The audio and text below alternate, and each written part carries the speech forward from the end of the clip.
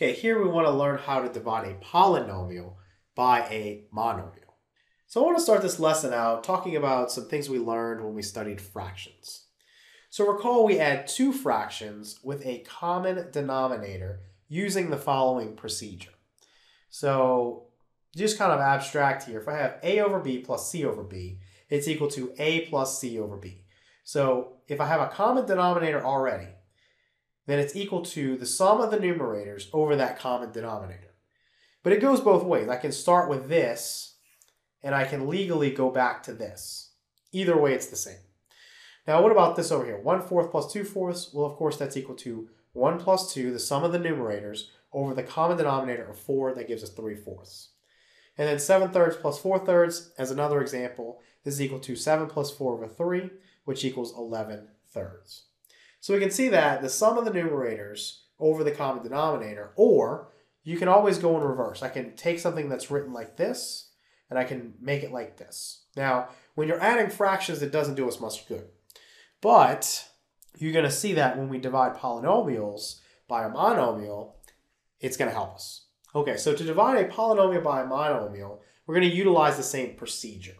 So I have 8x to the 5th power plus 32x to the 4th power plus 16x cubed, and this is divided by 8. So what am I going to do? Well, let's write this in fractional form to start. So 8x to the 5th power plus 32x to the 4th power plus 16x cubed. This is all over 8. So what we need to realize here is that we have a common denominator. And so if I start with the sum of the numerators over the common denominator, I can break it up into each part here over that common denominator. So each term of this polynomial, 8x to the 5th power, can be written over 8, then plus 32x to the 4th power, then over 8, then plus 16x cubed, and this is over 8. So now once I've split this up like this, now I can go through and divide each part separately, and that's going to help me out. So what I want to do is 8x to the 5th power over 8. What can I do here? Well, it's 8 over 8 is 1. I'm just going to be left with x to the 5th power. Then plus. Now I have 32x to the 4th power over 8. 32 over 8 is 4. So I'm going to be plus 4x to the 4th power. And then I have 16x cubed over 8. 16 over 8 is 2. So I end up with plus 2x cubed. Now the beautiful thing about this is that you can always check division with multiplication. So if I got the right answer here, if 8x to the 5th power plus 32x to the 4th power plus 16x cubed divided by 8 is equal to x to the 5th power plus 4x to the 4th power plus 2x cubed, it will be true that if I multiply this answer here, which is your quotient, by this right here, which is your divisor, it should give me back this right here, which is the dividend. So let's multiply this. X to the 5th power plus 4x to the 4th power plus 2x cubed. I'm going to multiply this by 8. Let's see what we get. So 8 times x to the 5th power is 8x to the 5th power plus 8 times 4x to the 4th power, that's 32x to the 4th power. And then plus 8 times 2x cubed, that's 16x cubed. So we end up with 8x to the 5th power plus 32x to the 4th power plus 16x cubed. So, and that's exactly what we got right here. Okay, so we see that multiplying our answer, our quotient, by the divisor is going to give us back the dividend. That's how we know if we got the right answer or not. Okay, let's take a look at this one. X cubed plus 18x squared minus 2x divided by 6x. So again, I'm going to write this in fractional form.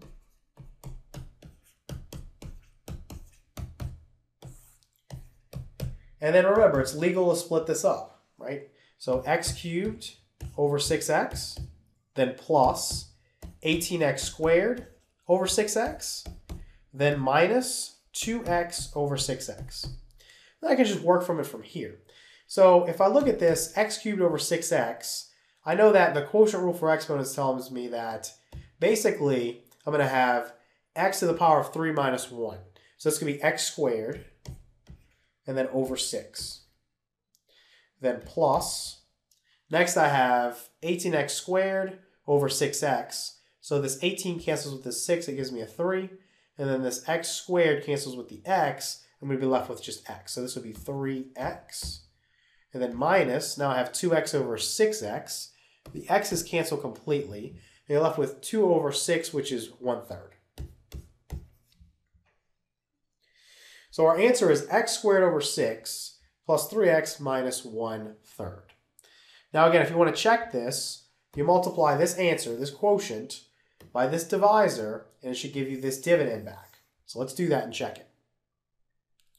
So we'll have x squared over 6 plus 3x minus 1/3. And we're multiplying this by 6x, which was the divisor. So 6x times x squared over 6. This 6 would cancel with this 6. And you'd have x times x squared, which is x cubed. Then next, you would have 6x times 3x. That would be plus 18x squared. Then finally, you'd have 6x times negative 1/3. The 6 and the 3 would cancel and would leave you a 2. So you'd have minus 2x. So x cubed plus 18x squared minus 2x, and that's what we started with. X cubed plus 18x squared minus 2x. So we know our answer there is correct. All right, so let's take a look at this one. 2x cubed plus 18x minus 3. This is divided by negative 6x cubed. And I'll go ahead and skip the step where I write it as a long fraction over one common denominator. Let's just break it up. We'll go to 2x cubed over negative 6x cubed. Then plus 18x over negative 6x cubed, then minus 3 over negative 6x cubed. Okay? What's this equal to? Well, 2x cubed over negative 6x cubed, now I can cancel this x cubed with this x cubed, that's gone. And then 2 over negative 6 is going to be negative 1/3. So this would be negative 1/3. Then we have 18x over negative 6x cubed. I know that's going to be negative. This x would cancel with this x cubed. What I'd be left with is x squared right there. Okay, so then I'd have 18 over negative 6, and that's negative 3. So negative 3 over x squared. Then finally I have minus 3 over negative 6x cubed. So might as well treat this as negative 3 up here. Negative 3 over negative 6 would be 1/2. So plus 1/2. And then you have an x cubed in the denominator. So basically 1 over 2x cubed. Okay, so that's our answer. Now again, let's check this. Let's multiply this quotient times this divisor here. We should get this back. Let's do that down here. So I'm going to have negative 1/3 minus 3 over x squared plus 1 over 2x cubed. Okay, we're multiplying this by. Okay, so negative 1/3 times negative 6x cubed. Negative times negative is positive. 6 over 3 is 2, and then you have x cubed. Next I have negative 6x cubed times negative 3 over x squared. The negatives are going to cancel out, and you're going to have 6 times 3, that's 18. And you have x cubed over x squared, that's x. Then lastly, we have negative 6x cubed times 1 over 2x cubed. So the x cubes will cancel, and you have a negative 6 over a 2. So negative 6 divided by 2 is negative 3 or minus 3 here. So 2x cubed plus 18x minus 3. That's what we started with. 2x cubed plus 18x minus 3. So that's how you know you got the right answer. Okay, let's take a look at this last one here. So we have negative x to the 5th power over 6 minus 3x cubed plus 9x minus 1/2. This is divided by 18x. So again, we're going to use the same technique. We'll start with this first term here. Negative x to the 5th power over 6. We're going to divide this by 18x. So because we're working with a complex fraction basically here, I'll write this as 18x over 1.